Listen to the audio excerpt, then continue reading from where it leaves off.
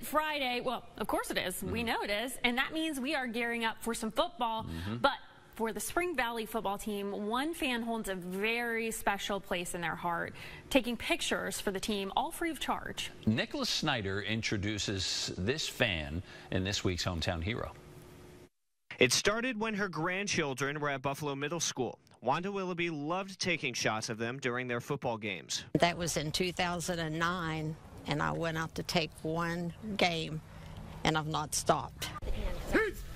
And she certainly didn't, showing up to every game as her grandkids made it to Spring Valley High School. This made her well known around the team, so much so that the younger classes wanted her to stay. The next group will say, will you come back next year? And I just keep coming. There's a little community of us on the sidelines. And she's still taking them today, traveling near and far.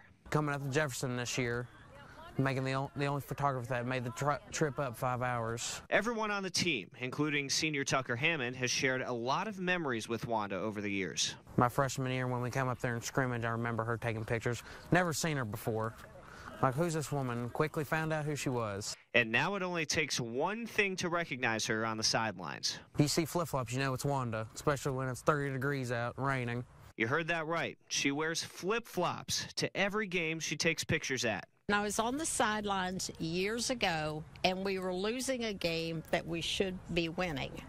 And one of the football players looked down at me, and he said, "It's your fault." I said, "My fault." He said, "You got on the wrong shoes." On top of spending hours taking and going through each photo, Wanda makes her living working as a nurse, sometimes for 50-plus hours a week. How do you find the time? Well, if you'd see my house, you would know how I find the time. I just, whenever football's over, then I'll slow down. And it doesn't take much to make this all worth it for her. They thank you and say, for the memories.